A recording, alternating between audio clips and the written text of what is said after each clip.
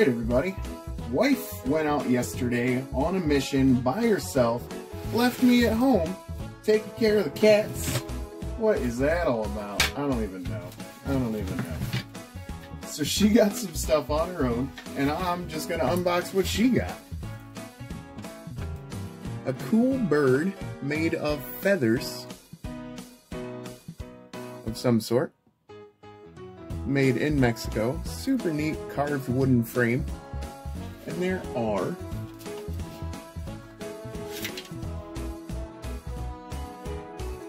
three of those.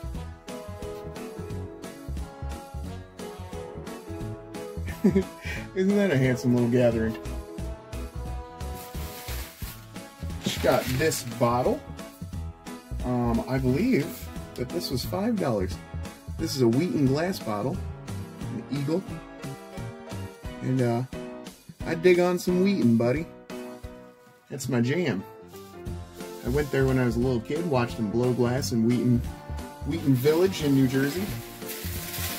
So every time we see a piece of Wheaton for cheap, I go ahead and grab that. And that's just for myself. You know, it's important to, you know, memories are like the reason we do all this, you know? It's, it'd be pointless.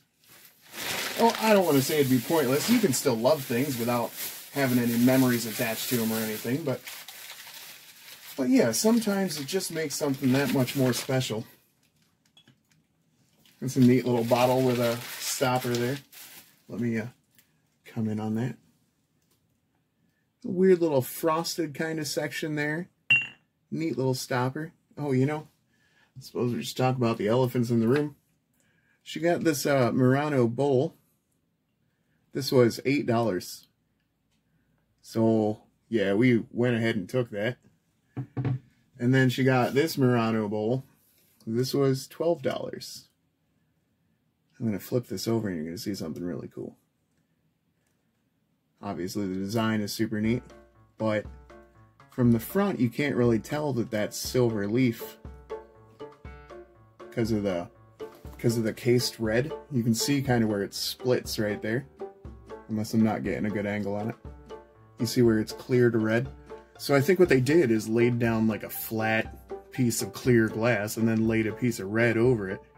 So then as they stretched and curled it and stuff, some of the red or orange became a little more apparent. And isn't that a super cool thing? So then you flip it over and it's all silver and stuff. Isn't that wild? So yeah, Murano, Italy. If you can buy stuff from there, go ahead and do that. It's usually worth something.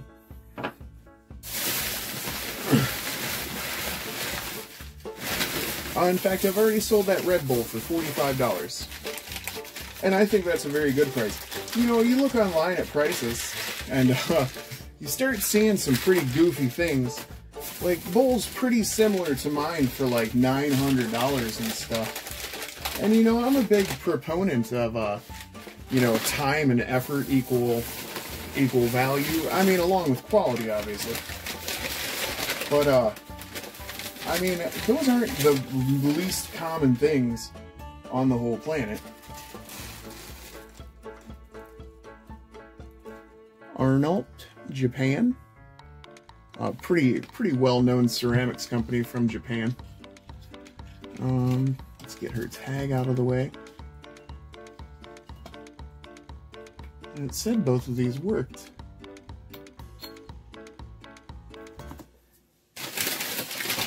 Yeah, I said both of them. You saw me put the two globes there. Domes, globes, whatever you want to call them. The glass thingies that go over their little light. And aren't they handsome? I know, you don't even really have to tell me. That's beautiful, isn't it? Yeah, nice little lamps, buddy. So yeah, I think the wife did pretty good here. Now, I did already notice this has a crack on it, but look how cool this is. I wouldn't have left it behind for nothing. It was like $6 with a 20% discount. So like, I don't know, $4.80, mathematically speaking. And look at the hobs on it. It's such a crazy thing. I'm thinking maybe a West Virginia company like Kanawha or somebody like that. Not positive, not positive. Very handsome little Japanese bowl. It's got an odd kind of curl right there on the sides. Got another one over here. So I think like hand pinched. It's got a mark on it. I haven't looked it up. I think this way. Maybe? I think so. That's its mark, and I'm going to look that up. And you can see there's a different thickness to this line here, and then it gets thinner as it ends. I'm not even showing you the line. So thicker line around to the thinner line. So you would think that that was painted in like a single brush stroke as they spun it. And then yeah, it just has these two leaves on the inside. It's a very cool thing. That was not very expensive at all, so we went ahead and... Oh my goodness. Oh my goodness, what's happening behind me? Don't get any ideas. Don't be cheeky now. Not every day I ask that question. Oh my goodness. Is this dropping stuff? Okay. Okay. You guys ready for next stuffs? Oh my goodness. I already have a broken thing. I bet I just did that a little bit ago. Let's eyeball. It's not looking great, is it? Little hand-painted rose on there. She was pretty. She was pretty in her day. Until she met me. And I did that. What a jerk. Oh, I'll be mad at myself all day over that. I want to swear. I'm editing myself. I very much want to swear. I'm very upset about that.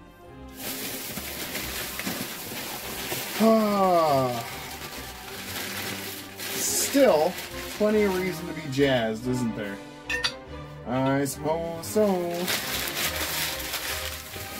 Yeah, that's pretty good. She did alright on that one, I suppose.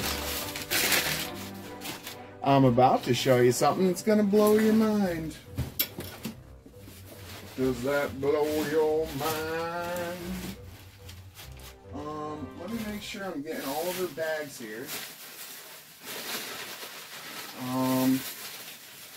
I might have to edit myself briefly. You know, why don't we just... Because that's going to get stuck in there. I probably shouldn't have dumped that out on my table, but I wanted you guys to see the remnants. I didn't want you to think I was kidding. You know what? I'm already going to move this big blue bottle. And throw this little green bottle in front of you. Kind of a teal, kind of a turquoise. I have to say that I believe this is going to be a Blenko bottle. Was that your stopper? Must be. Must be. For some reason I was thinking it was a faceted stopper, but it must not be. 1 second. I knew there was stuff missing here. So let's proceed.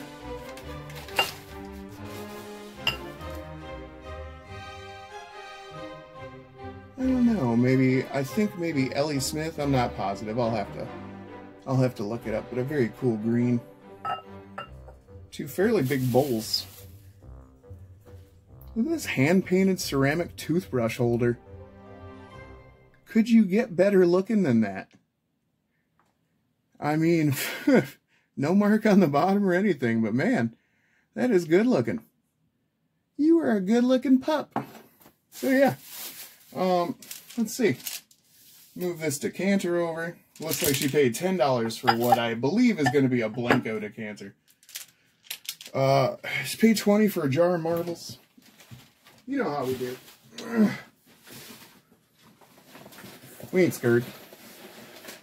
Let me put these back here. Very gently. Gently. All right. Pilgrim glass. You're right in thinking that that is purple and crackle and pretty good. My wife claimed these for her own. I'm sure you understand why. So don't come at me, bro. Don't come at me. There's nothing I can do about it. She done said, these are mine. I paid more than I should have, just because I wanted them. And I was like, yeah, okay. That's your call there, Betty. So my wife was down, she went to volunteer with her electrician and tradeswomen. And when she got there, they didn't really need her. So, do you guys even think that goes together? Is that what that's supposed to look like? I'm gonna call that a maybe. We'll take a picture of it and I'll Google Lens it, and we'll see what's what. If you've never watched my video on how to use Google Lens, go ahead and do that at some point, Zach. Oh my word. Okay. Quite a pink basket. Good Lord. How rad is that thing? Woo! What's up, hotness? Dang. Dang, son. Yeah, I don't know who made that, but that's really pretty.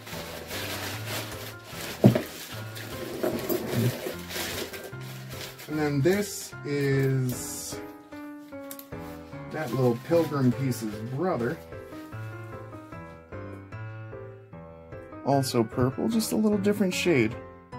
More of a purple than an amethyst, I'd say. Isn't that beautiful? And, let's see. I'm going to set that there because I want that to be a surprise because I think it's awesome. Now, a lot of people have been bugging me about pink elephants. So I'm going to tell you right now, the first person that watches this video and tells me they want these pink elephants, I'm going to give them to them. Hold on a second. We are talking a trio of pink slag glass elephants. Let me try and arrange these in some sort of viewable fashion.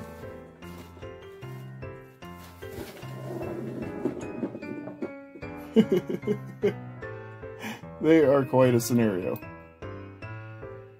So they're like chained together. I don't know. They're just very cool. I don't know. Got little clear spots right at her trunk. There's like a cool clear spot, and it goes back into slag and everything. Let me see if I can set these somewhere where you can actually look at them while they're sitting.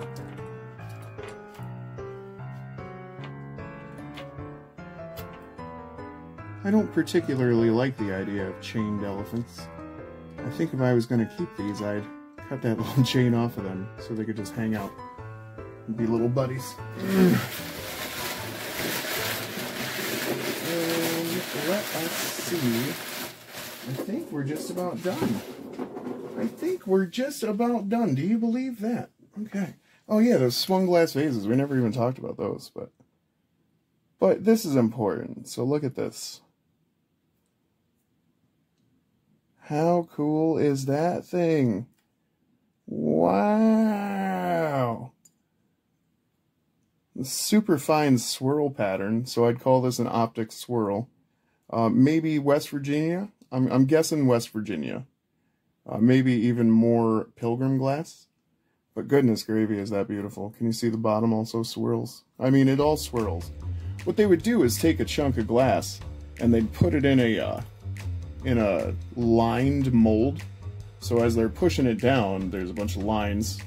And then as they take it out, they'll stretch it and twist the cane.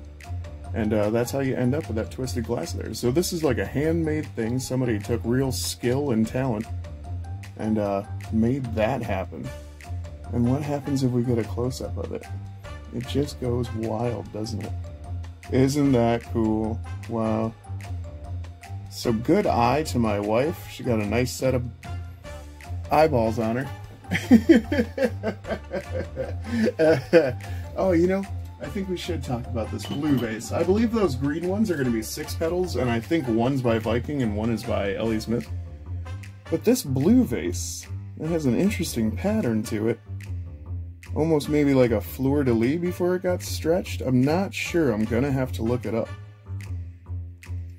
Gonna have to work on that one. But it is a very cool looking vase and very cool color. I don't know why I suddenly couldn't talk. Didn't tell you about one thing that I got, and it seems like it has some bearing particularly now. Got some vintage Thanksgiving postcards and stuff, greeting cards, stuff like that. You know, now I have to look at this other thing that's in here, because I swear it says...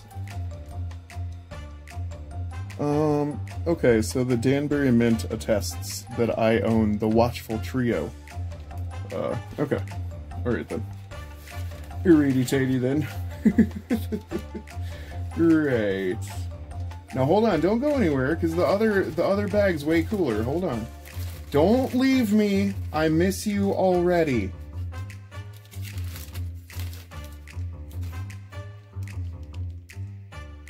Thanksgiving greetings. And this has a Hallmark stamp on it. So they're definitely vintage. Well, that one. I showed you the front postcard and then the back of the back postcard. So I guess that doesn't really make a whole lot of sense. Okay, pretty shiny. So I'm going to say vintage. We can probably date that pretty easily. But that's an actual Hallmark postcard for Thanksgiving. Oh wow, look at this. With every good reason to greet you, for the giver of all good has blessed you, I send your regards and good wishes, you regards, on this Thanksgiving Day. Wow. And this is all embossed. There's actual, like, a feel to it. I don't know if I can get you to see it or not. But this band down here, too. And that's a fairly substantially old postcard. Look at that. That is a Thanksgiving greeting from 1916. That's awesome. Wow. Wow. That is super cool. What's this one say? 1915. Wow, look at that one.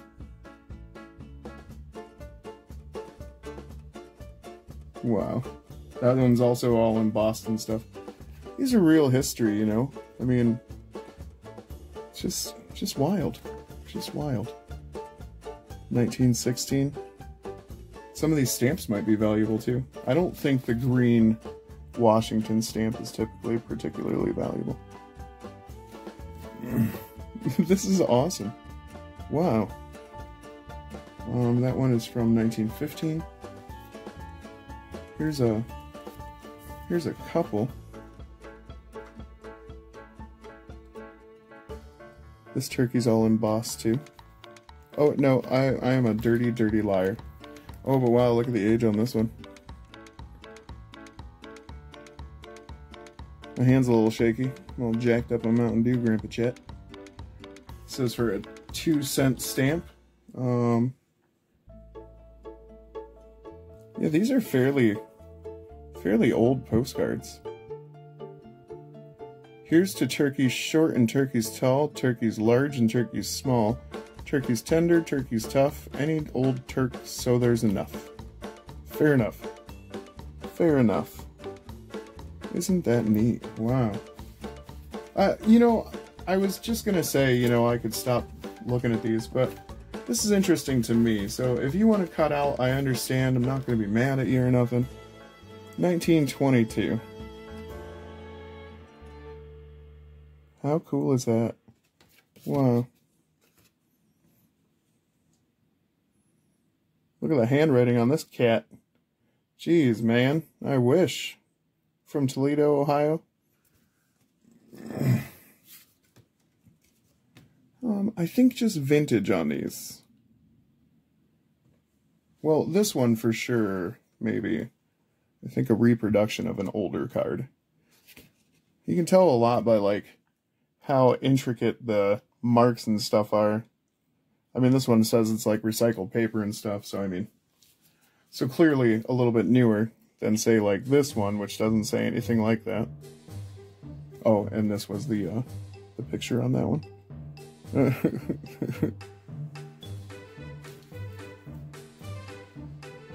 Thanksgiving greetings. Just a very nice painting of a turkey. I mean, obviously this isn't hand painted, but It seems to have stuff all over the back of it. I don't know if that's like part of the design or what. I believe that says 1902. I believe that says 1902 up there. Let me see if we can't, maybe.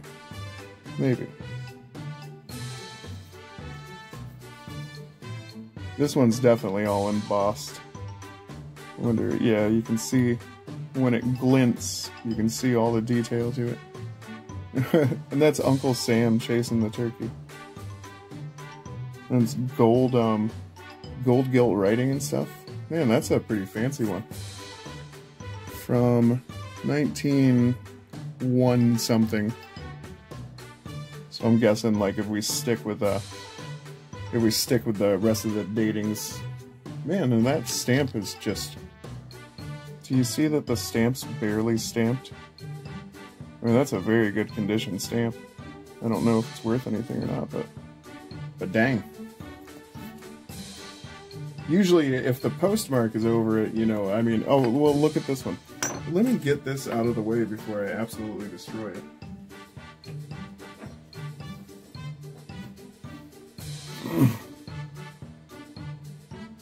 See, look at this stamp. I mean, comparatively speaking, I mean, they've obviously completely stamped over that. I think that one says 1909. Wishing you a happy Thanksgiving. Isn't that wild? 1909. Good old Thanksgiving. 1910. That's how they were talking. Good old Thanksgiving. Hello, Russell. How are you? Getting along this? Oh, how are you getting along this year? Do you have any fights? I think it says fights. I have some very bad little boys. Have to wash their mouths out with soap. Hope you are not that bad. Write me a letter someday, Aunt Ethel. Well, that's well, that's awesome. From Terre Haute, I think Indiana. Yeah, it's 1910. Man, isn't that wild? She's talking about washing out little boys' mouths with soap and stuff. Isn't that? And look at that. That's the last one. Wow, what a beautiful card. All embossed again. Jeez. Oh, and this one doesn't have anything. Oh, no, it does. It does. Wow. It doesn't even look like it got sent. But that is about a fancy card back. Huh. So yeah, this is Austin, Best I Can Afford Antiques channel, supporting my wife's thrifting adventures. It looks like she did super good, so yeah, I condone it. This is Austin, Best I Can Afford Antiques channel. Thanks for watching, as always. Sorry I hit the camera there. I'd like to apologize for that. It's gonna happen again, though. I love you guys.